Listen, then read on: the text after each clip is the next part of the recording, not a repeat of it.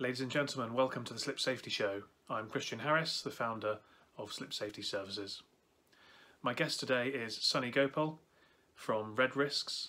Sonni is a safety and risk professional with vast experience in the field, but the reason I wanted to get him on the show is because he, like me, is a fairly prolific content creator in the space and is really on a mission to help educate and drive awareness of the benefits and the ways and whys of risk management. It's a great conversation. We talk about his background, we talk about the types of content, we talk about his community that he's building up, and some hints and tips on people that are looking to drive content and to be content creators in this space or indeed in any others. So if that sounds of interest to you, I'm sure you'll get a lot out of this episode of the show. Let's crack on with it with Sonni Gopal.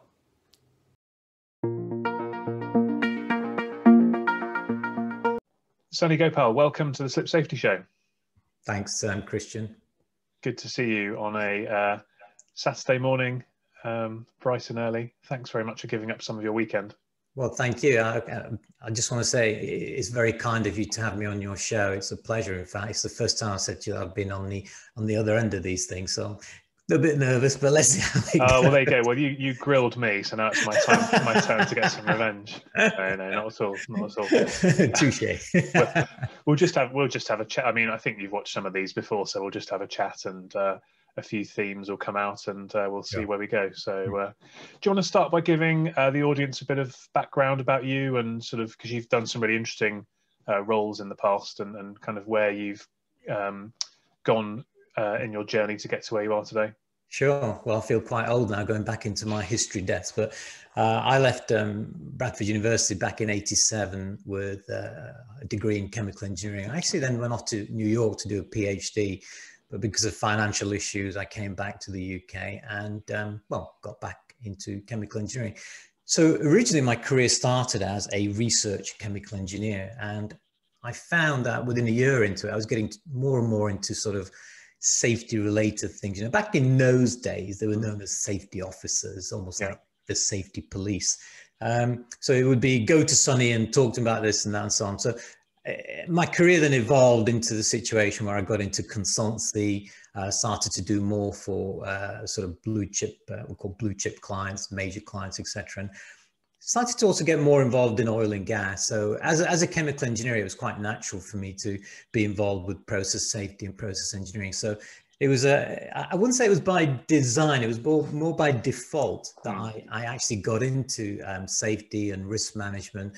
And over the last sort of 30 years, I've sort of built up that profile and got very, very heavy into offering clients advice from a risk perspective, from a safety management perspective. I could, of course, waffle on and on here and bore people to tears. So I'd sort of just say that I've thoroughly enjoyed my career. I think risk and safety management is something that is not everybody's cup of tea, but actually we do almost inherently every day in our lives. So for me, just a natural extension of what I was doing from today. Have you done any offshore sort of work, like been on the rigs and things like that? One of my best friends did, as he works for Schlumberger, so he's done stints. I ventured into it once, but it's not my cup of tea because one of the things I'm a bit of a sociable creature, you know, and I sort of like to spend time with people. And I found on rigs it was getting very isolated, you know, you're sort of cocooned for periods of time. The sort of longest periods I've had are what they call four and four rotations. So I spent 4 weeks in the Sahara Desert in Algeria, where I was. It was a real eye opener for me because the place was called Tegentor, and it's. I remember one occasion I stood in the desert, and all I could see was just absolute nothingness. You know? It's one of the flattest places on the planet. And it was fantastic. Done some crazy things out there. We did a run in the Sahara Desert raising money. So I said, I've been very fortunate. I think I've been to over 60 or 70 countries with the career that I've chosen. I've met some really wonderful people. So Yeah. no, not on oil rigs. You can't do much on those. But I do admire the people who do those jobs, because it can be very, very isolated and lonely.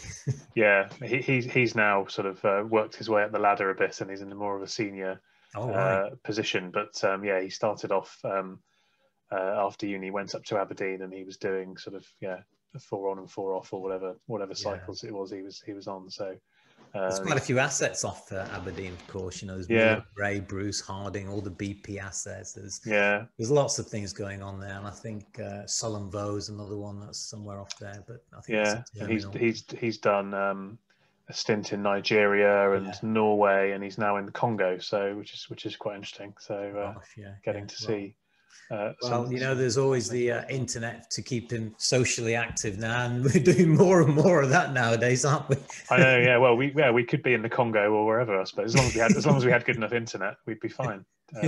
Could be anywhere at all in the world now, which is absolutely, something interesting. And actually, that's one of the things I thought would be good to talk about, was kind of technology from the perspective of getting the message about safety and risk out there, because you're very prolific when it comes to content creation. So what kind of drove you down that route, and what inspired you to take that as a way forward? That's a deep question. Let me see if I can try and do it justice with a reasonable answer. So I started podcasting way back, I think it was in 2010 when I first started podcasting. And I enjoyed it. I enjoyed it because someone said to me, you should do a podcast. And I thought, what the hell is a podcast? So I looked it up, and I watched all these YouTube channels and learned how to do it. And I set off. And the thing is, you've got to be consistent. And I wasn't very consistent because, of course, with job pressures and everything else, you have to keep the money coming in. So I started that. And when I started it, I had one thing in mind, and that is I wanted to share experiences and lessons learned in health and safety, because as I was getting into my career, I found it very difficult to get advice from people. There's almost like a bit of a negative thought, I can't ask them about this because they might think I'm not good at that subject. So I thought, well, we really need to encourage people to go into risk and safety management, environmental management. So I started the podcast. It took off, but with it not being consistent, it was a bit hit and miss. And then I totally went off the radar for about 4 years when I was working with a super major, an oil and gas super major. And then in 2016, after 25, nearly 30 years in the industry, I thought it's about time I took a bit of a chill pill, not having seen my daughter grow up, and my wife is always terrified when I go off to some of these not exotic locations, Far flung, Iraq, Iran, you name it, Azerbaijan, Kazakhstan. So I then got into more digital stuff with videos, vlogs, blogs, and so on. Now, up until then, I had someone doing things for me, and it cost a fortune. And I didn't realize that actually I had nothing to show for it. So I started to learn how to do digital stuff because, being a control freak, I wanted to reduce my risk as well. So I then learned how to do it. And in 2019, I was ready. To hit that green button. I started, as you know, redrisks.com. I've been very, very lucky. I've had some fantastic guests and hosts, and including your good self, to sort of add content and value. And only after taking control of things have I now found I'm getting to a point where my mission is what the vision was, which is to share educational content, to get people to engage. Because I've never considered myself to be an influencer. In fact, I don't even like the word influencer. It's like, it reminds me of that illness, the influenza. I prefer more of a facilitator. I've always been a facilitator and a networker. So now with live streaming, I just love it. I just love the fact that I could be talking to people in different parts of the world on LinkedIn Live or YouTube or Facebook. And they are, and the circumstances are right. They're with lockdown or whatever, they are able to network and communicate. So again, not by design, purely by default, it's got me to a point where I'm actually doing what I want to do and I love doing. I made that very long, Christian. I hope you don't mind, but I think no, that's good. I think that gives a really good insight, and I think one of the things that really struck a chord with me there was actually that point about influencer, because I couldn't agree with you more. I'm trying to be a bit more prolific. I mean, I'm pretty prolific on my LinkedIn posts, but in terms of yes, other you types are. of content, Yeah. and actually, the last thing I would want is people to think I'm trying to grab the attention, because that's not what I'm doing at all. Actually, what I want to do is try and you're the same, I think, is try and shine the light on the topic that needs the attention. So it's not about you or I. It's about actually this important topic and trying to raise awareness of that. So yeah, I'm definitely on board with you there. I mean, one of the things to mention there is, I mean, I have my own people that I watch, and they're not health and safety people. I watch newsreaders, for example, are fantastic to watch in terms of how they deliver things. And I noticed when I first started doing videos, there's a little bit of, well, I know just as much as you, and I want to talk about it just as much as you. So there's a bit of a competition going on with the guest. And then it takes someone to point that out to you. My wife is very good. She pointed out to me, listen, you know your stuff, but also there are other people who might know more than you. And I thought, yeah, that is. So it took me a while to realize that we need to get people on the show, on these discussions, who really have a lot to say. So I started to go away from what I call the A-list people. I still value what they think. I still think they have a great thing to say, but there are so many other people out there who don't have that podium or don't have that opportunity to do those things. And that's why I then changed how I approach these things. And that's why live events are great. With live chats, you can have Joe Blogs at the other part of the world who'll say something and think, God, I never knew that. Even after 30 years of experience, I never knew that. So I think it's a fantastic opportunity and situation we're in right now with digital media. Yeah, and the other thing is that it lives on, doesn't it? So you can do a live, but then that gets recorded, and it's a scalable asset or a scalable resource for people to use, whenever and wherever they are, because it's not like a book. You can only turn the pages. One copy of a book, you can turn the pages 1,000 times, and it's probably a bit tatty. Whereas a YouTube video, you can watch it again and again and again. You're bang on about the some of these hosts. I think I can think of someone in particular. I won't mention any names. Who I can think of quite a few, but I won't mention mine. Who seems to like the sound of his own voice quite a lot. But I hope that's not me. No, it's not you. So you've talked about doing the lives, and you touched on Red Risks. Do you want to just give us a kind of a map out of what you've got and what you're doing? And yeah, sure. I mean, so Red Risks is all about reduced risks. And while I'm a big fan of the word safety, I try and go away from the word safety, using the word safety. I think of it as risks and risk management. So that's why I called it reduced risks. And the focus is really all about taking people to a point where they don't just see safety as safety, I mean, that nanny culture safety as well. I want them to understand what risk is and the risk equation. It's all about consequences and likelihood and understanding how to manipulate those things or make better decisions on those inputs. So Red Risks is focusing not just on process safety or occupational safety or workplace safety. We also look at things like, it could be anything from health and well-being. Why not even financial risks? I do want to make risks more of an understandable subject rather than just focusing on everyday events or driving or whatever. We need to get the mindset to the point where we understand risk a lot better. And I think that will go a long way in terms of culture changes in a working environment as well. Does that sound? I mean, you're in the same line of work, so it's probably. What do you think? Yeah, I suppose my view would be, I know I've got safety in the name of my company, but that's partly because we like the alliteration. But I kind of feel like risk management is a grown-up conversation. Right, interesting. If that makes sense. Yeah, it does. With a bit more gravitas and a bit more kind of, I mean, look, you can't get away from the fact that in safety and risk management, our primary function is to stop people getting hurt. Yeah. But actually, when it comes to getting things done, companies might say safety is our number one priority, but in reality, they're always conscious of pounds and shillings, and therefore, I think risk management brings in some of this insurance and return on investment and all this other stuff, which I think is an important aspect to consider if you want to actually enact change, if that makes sense. Yeah, it does. I mean, my mindset change. I mean, my origins were as a process engineer, right?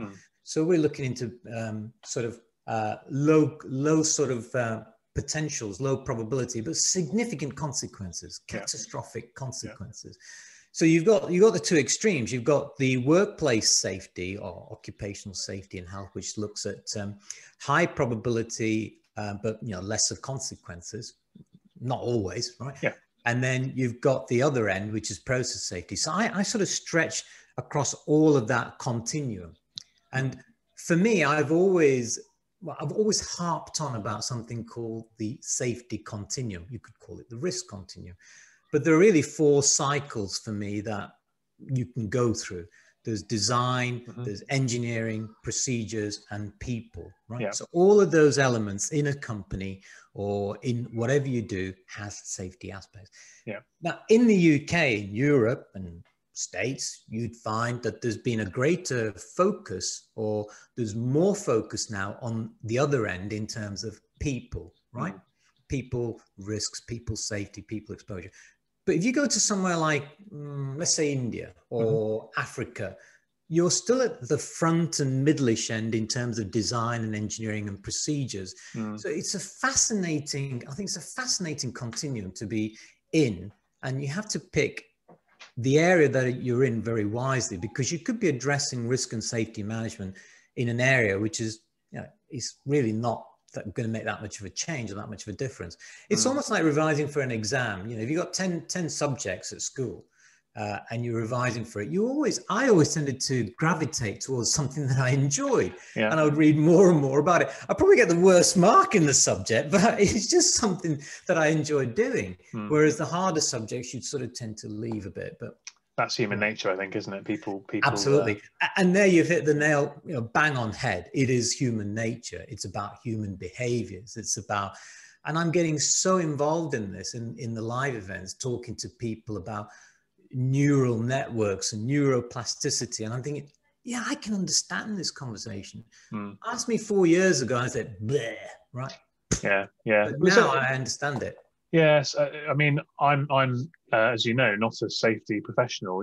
That's not my background or training, and nor am I a insurance professional. But the more you spend time in these worlds, you start to talk in all the right circles, and you get to understand a lot of the concepts and the processes and things, and then that's a valuable place to be.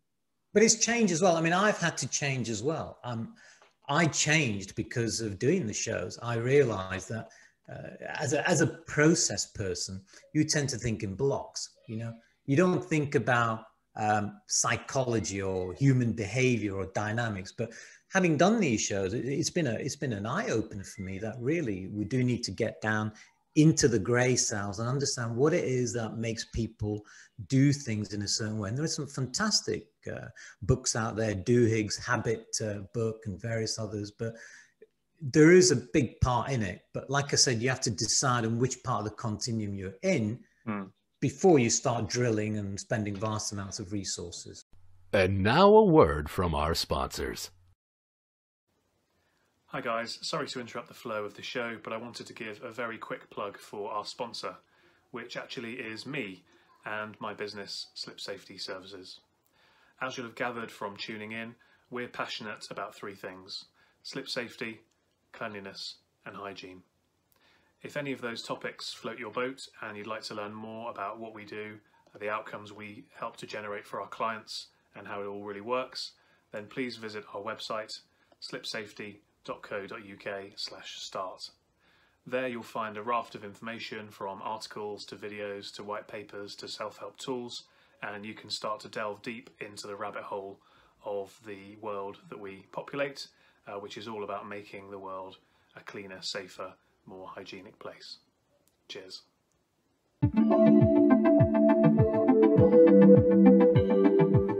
Yeah, yeah, and I think that continuum is an interesting thing to consider, because I can think of a particular client, or they're not even a client really, a prospect, I suppose you call them, a company I've been talking with, and they would say, when it comes to what I do, we need to focus on this, on the people stuff, and we've got to get all this right and so on. But actually, I look at them and I see that they haven't got the building blocks earlier on in that continuum right, and therefore they're almost not wasting their time, because they will get some benefit from that end of it, but actually they'd probably get more benefit from rewinding a bit and going back to some more kind of basic stuff.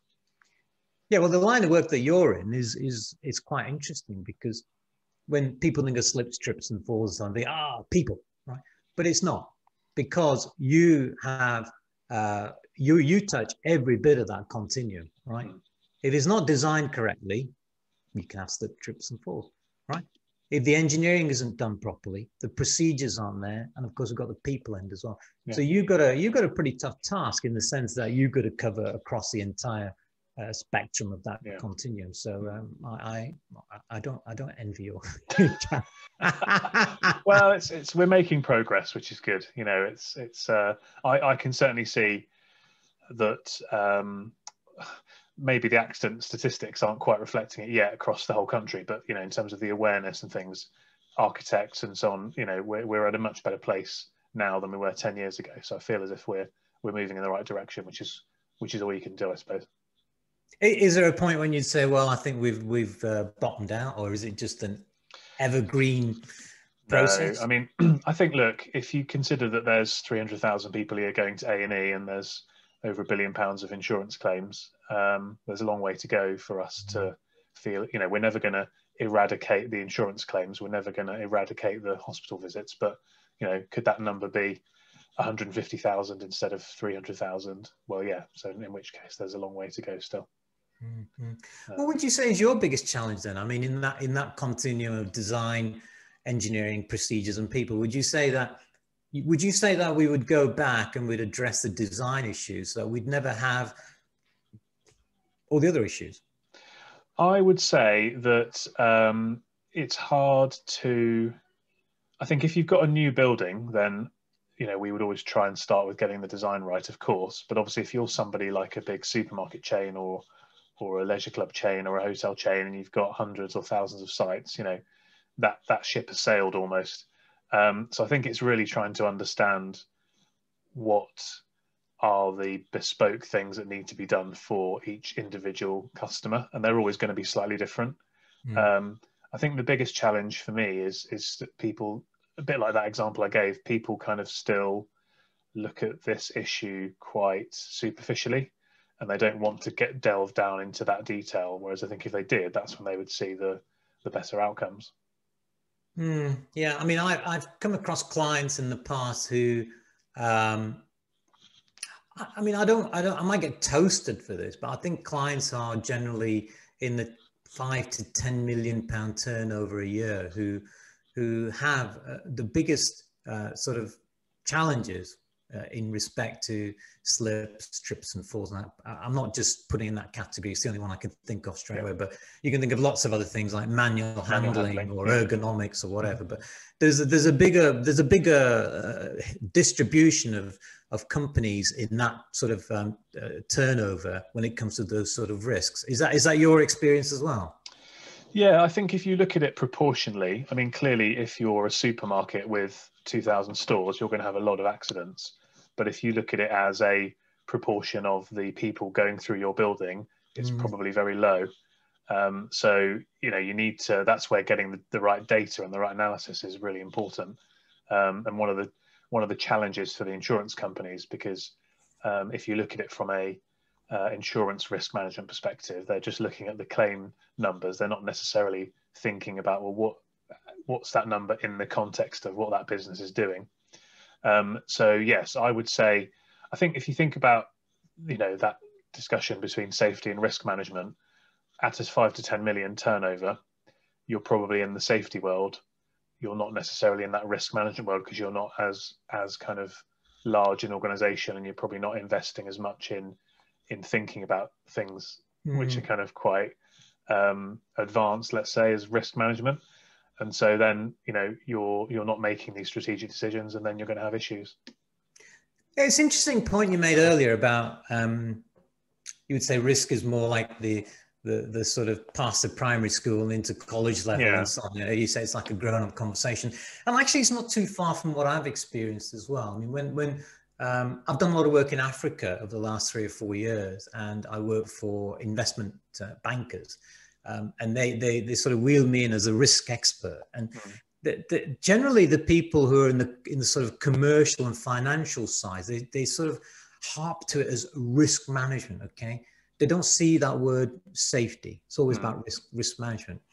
I suppose where I'm going with this conversation is to say that, yeah, I mean, you could consider that, but it's fundamentally only just two pieces put together. I mean, you can add other bells and whistles to it, but it's just consequences. It's the product of consequences and likelihood. Yeah. If we can get people to just understand that, we go a long way. I mean, consequences, everybody understands consequences, right?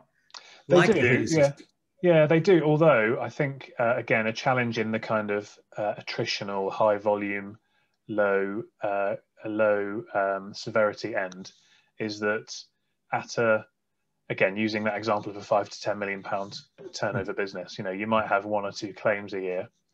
And so you think, well, I've got my insurance to cover me, and I perhaps don't need to do much about it. Whereas it's not until you bundle all of these companies up and you get to the insurer level where you're sitting there as AXA and you're spending 80 million a year on claims, where actually that's a hell of a lot of money. So I think that consequences piece, you know, perhaps people don't always see the real depth of the consequences at a sort of local site level. Yeah, I mean, we one of the problems that we've got, and we do face this, is that in the world of risk, safety, whatever, we're in this constant laboratory of invention, right? We keep inventing new things. We keep inventing new phrases. Like I saw something the other day. I thought, why do we have to keep reinventing these things? Surely, the more you have. I mean, one of my favorite books is by Edward de Bono. It's called Simplicity.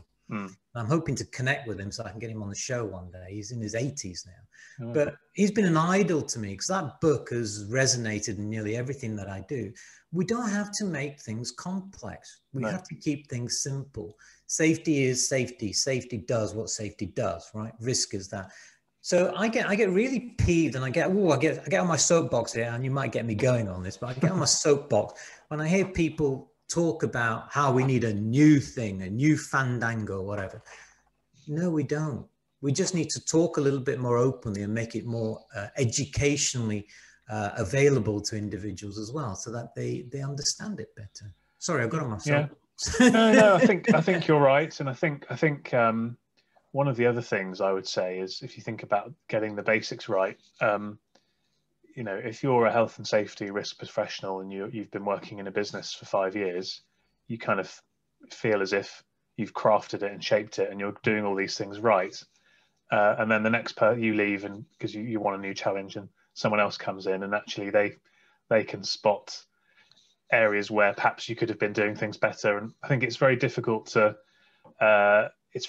get people to almost go a bit backwards and look at the basics, because people kind of feel they're beyond that. It'd be a bit like, you know, somebody who's got a PhD and saying, well, actually your maths, there's one area of your maths here which is a bit more A-level. Be like, oh, you know, that would be quite, or telling somebody they've got an ugly child, you know, you don't want to be doing that. So I think there's a challenge there about communication and education, about getting those basic things. Well, I think you've hit the nail on the head. It's about communication. You know, I mean, we talk about communication safety as being very important. Well, let's communicate it without adding more mud into the equation, you know, with different phrases, different expressions. How many acronyms do we know in health and safety, for example, right? Yeah. And some of the acronyms are the same, but different meanings, right? Yeah. So I think, yeah, you're right, that when you take over a job from whoever, it's only natural to say, well, they didn't do this, didn't do that. That's a performance thing. And, you know, maybe that person was fired because they didn't perform, right? Or they went on. But I think for me, it's all about communication, and forget whoever's doing the job, but think about the people at the shop floor level. Think about the person in the control room who has to react to an alarm when things are going pop outside, right? Those sort of individuals, if you make communication too complex, yeah, they don't have much of a chance. Yeah. The simplicity for me is really important. That doesn't mean there's the other expression that Edward de Bono uses called oversimplification, right? Oversimplification is when we lost the value of what simplification is all about. So we tend to think, well, let's make it even more simpler, and we've oversimplified it to the point where it becomes meaningless.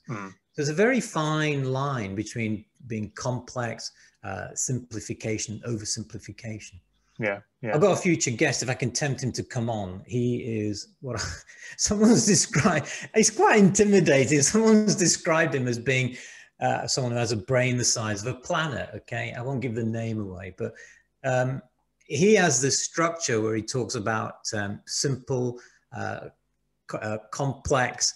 Simple, complicated, complex, and chaotic. Right. Now, interviewing him is going to be really interesting for me because some of the principles there go against the grain of what risk and safety management people think about. So looking forward to that one with fingers biting. Yeah. I just found somebody the other day. His name's Simon Bowen, and he's all about visual models. And I've only watched a few of his things so far, but it looks fascinating because it's all about just trying to distill complex things into very simple visual models, like processes or triangles, or a bit like the hierarchy of risks, that kind of thing. And I think the more we can do of that, the better, because I mean, you've written a book, and I think the average reading age of an adult in the UK and America is 12 or something like that. So you have you can't be hoi polloi and sort of overly complicated. You've got to be precise and simple and straightforward. Otherwise, people just won't get it. No, that book writing thing is an interesting one, actually. My wife will watch this video and she'll say, "Oh, right, I understand that bit." So back in 1999, I wanted to write a book, and I approached a few publishers, and they said, "You're not a known entity. Go away, little boy," and all those things. Oh, well, bugger you, I'll write it myself. So I wrote I think the first ebook in environmental health and safety, and I published it. And this was while I was in the Middle East, so it was quite nice because it funded a few things. Like everything, I tend to take things because when someone says, "Well, no, you can't do it," and I take those challenges. I don't see why people should be held back because someone says you can't do it. So I did that, and then I sold the copyright, which I hadn't, came to the UK. And then when I started doing these shows and things, and I thought, you know what? Most people I have interviewed say they've got 15 books or 20 books. It became a bit of an ego thing. I thought, I want to write a book, but I'm not going to go to a publisher, because the people who I've interviewed who've written these books have said, I mean, Scott Geller, for example, a couple of others have said, I lost control of the book as soon as someone took it over for that. So I thought, well, I've got all these digital skills, I might as well make use of them. So I actually went through and did a pod, which is published on demand, and all the other things. And because of that Edward de Bono connection, I wanted to write a book on risk management, which is basically like a dummy's guide. So I actually sort of complemented what Edward de Bono did by calling the book Risk Management Simplified. So to me, all the roads have to lead in a certain way to Rome. And I try and pull on all those experiences and try and make it happen. Well, I think at the end of the day, if you want to write a book, if you want to do something and you feel you're not going to do it because someone's holding you back or someone says you can't do it, don't listen to them. Do it. We're in a technology-rich environment now, and you should never, ever be held back to share your thoughts and experiences. And I think you've written a book, haven't you? You got one in the works? I haven't written one, but I've kind of got the plannings of one. So it's something that probably 2021, I think I'm gonna try and get it out there. I've got a lot of the content already done, to be honest. I think thinking about a title, I haven't quite got there yet, but That's the hardest bit. Yeah. I've got a couple of ideas, but I won't. I'll perhaps share them with you offline. Yeah. And yeah, I think I've got a bit of a plan and structure, and I'm not suggesting it's going to be the world's bestseller, but Oh, I don't ever do that. I Yeah. never went into it thinking I'm going to sell a million. No, I did it purely as a vanity project right up front. And then it became a bit more of I want to do it project. I really feel empowered to do this project. Dominic Cooper's read the book and he said, you can read the book in an afternoon, but it's the simplest book I've ever read and the most valuable book I've ever read in risk safety, risk management. There you go. So I actually did what I want to do and set out to do. So if you want to do it, you can do it. Yeah, there's no such thing as you can't do it, right? No. It might take a little bit longer, but you will do it. Yeah. I think there are these kind of hybrid publishing places now as well, where you can kind of get it done sort of semi-professionally and but still retain the control. And I don't imagine HarperCollins are going to give me £1 million advance, regrettably. By the time you're on your 10th book, they might even make a Hollywood blockbuster out of it. Who knows? Yeah. What could we call it? Oh, we'd have to think of something clever for that. Dun, dun, dun. Oh, you remember that Pearl and Dean advert? Whenever you go to the picture, you could be Christian Harris. See, I've got you thinking now. I've got you. You see, I've taken your mind to thinking about the title for the book. I've got a good title, I think, but as I say, I need to check. I nearly got it out of you. I need to check the domain name as well. There's no point in choosing a book title without a domain name. No, if you tell me, I'll buy it and I'll sell it to you for 10 times the amount. There you go. Perfect. Terrible. Yeah, no, I think just do it. The old sports company strapline, I think, is perfect. Just do it. Yeah. And I think you doing these shows, I know it takes time to do these things, right? I know it takes a lot of effort. It takes courage, it takes conviction to be on camera and do what you do. So I applaud you and I admire you for doing this, because there aren't many people who do it. So hats off to you. No, well, and the same to you. I mean, yeah, you're right. It's because you're even if you're just interviewing somebody, you're still putting yourself out there, because actually you can look, as you kind of alluded to about the guy with the big brain, you can potentially look stupid interviewing somebody if they sort of trip you up or something. Not that anybody wants to do that, but it's okay to be tripped up, so long as they're not arrogant about it. Yeah. But again, I think it's, we've got the same kind of vision or mission, whichever way you look at it, which is about shining the light on this issue and trying to help people to make better decisions and move in a better path. So, I think if you're doing it for the right reason, then why wouldn't you do it? And, I'd encourage people, there's lots of good podcasts and good content creators have sprung up in the last few years, in the last few months. Yeah, even the last few months. Yeah, it's going kind of exponentially. So, well, I suppose in the last few months, we're recording this in October 2020, and obviously people have had a bit more time on their hands to start doing this. I mean, actually, lockdown was the spur for me to start doing the videos. Because I think if you look at our YouTube channel, I think I'd done a couple of interviews and a few other videos, but actually since March, my output has been massively bigger, and it's partly because it was a bit of a spur to say, well, actually, I've got a bit more time at home now, obviously, where I can sit down and schedule stuff, and I'm not buzzing around all over the country. So let's put it to good use and create some content. So it's absolutely been good. Yeah. I mean, I think everybody should have a crack at it, because it not only builds confidence, but it allows you to network. It allows you to engage within your own community and your own professional sort of band. Yeah. One thing I would do is say to everybody and anybody who sets off in this is don't get bogged down by numbers, right? No. Don't get into the mindset that I haven't got enough subscribers. It's nothing to do with that. What you do today will only, pay dividends 3 years from now, right? Or 2 years from now.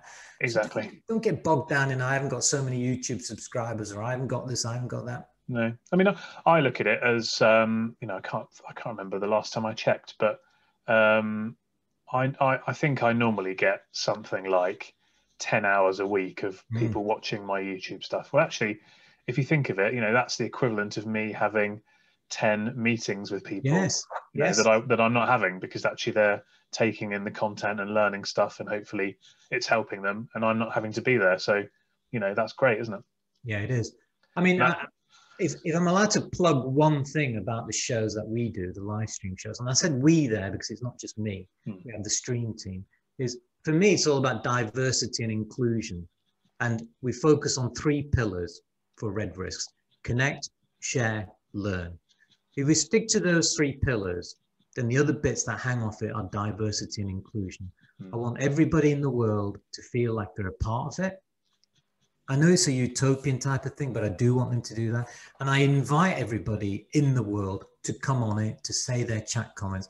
And in future shows, I'm going to actually, because I can host 10 people on that stream function, I'm going to have 2 or 3 slots that are spare. On air, I'm going to give them that link and say the first 3 that get it, come online. Right? That's a good idea. Because I don't want people to feel that, oh, it's a special watering hole, it's an elite club, or it's not. No. It's nothing to do with that. No. If you've got an important story to tell and it can help someone, share it. Yeah, absolutely. That's great. Well, give us some plugs then. So where can people get involved and find more information about what you're up to? That's kind of, yeah. Well, I mean, the website, redrisks.com. I try and update it on a daily basis. Now it's more like a weekly basis as the shows start to grow.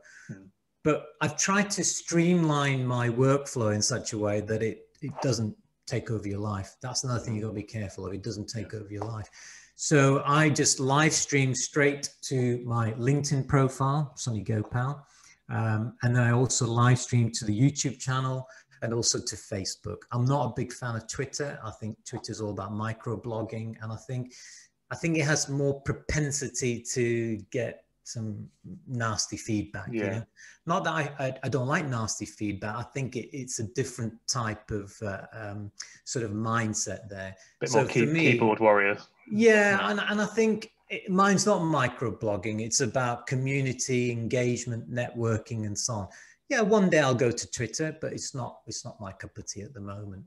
But LinkedIn Live is on my profile on LinkedIn, and Facebook and YouTube channel is just Red Risks. I would welcome any of your followers, your subscribers to join. I would like to think that we're joined at the hip on this. We have the same mission, the same vision. So what's mine is yours, and what's yours is mine, right? So let's do that and try and encourage this. Great. And there's the LinkedIn group as well, isn't there? There is a LinkedIn group. It's just RASP, which is Risk and Safety Professionals Group. I think you're in there. Yep. Surprisingly, I never thought I'd get even 10 people, but I think we're heading towards 1,000 now. So again, it's not about numbers. It's purely about letting people know that we try and operate that group without adverts. Yeah. You know? Nowadays, you can't get on LinkedIn without someone sending you something on something else or whatever. And I want to try and get people really engaged at a technical level and also at an educational level as well. So yeah, thanks for mentioning that. That's pretty good. And also, not far away, email wise, just you can send it to the live email address, which is live@redrisks.com. And do join us. I hope we can have you on our live event one day. Yeah, we'll book it in. Don't worry, we'll book it in. In fact, we'll once we finish this interview, we'll get something in the diary and we'll get on there. Good. Perfect. I'm grateful for you to ask me. I think you're the first person to have asked me to be at the other end of the camera. I didn't realise how nerve-wracking it can be. Actually, let's be kinder to my guests. Oh no, you're very kind. Don't worry about that. I did a few interviews before ever interviewing somebody. I look at it as it's not dissimilar to doing like a sales conversation, really, in that it's just about asking questions and then giving a couple of interjections of insight and trying to let the other person talk, as you say. So, my objective is that I'm not doing any more than 20% of the talking. Well, you've certainly succeeded. I think I've talked so much, so apologies.